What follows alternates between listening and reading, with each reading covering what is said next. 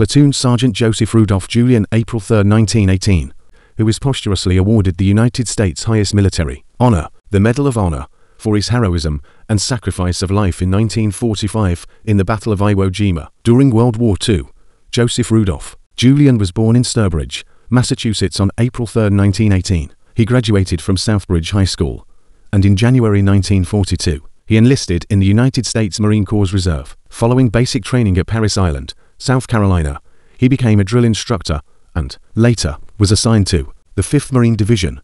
He was killed in action on Iwo Jima on March 9, 1945, following a woman assault on enemy-occupied trenches and fortified positions. The Medal of Honor was awarded him posthumously for heroism above and beyond the call of duty. The medal and citation were presented to his parents by the Secretary of the Navy on November 15, 1945, following the war, at Long Island National Cemetery, Farmingdale, New York.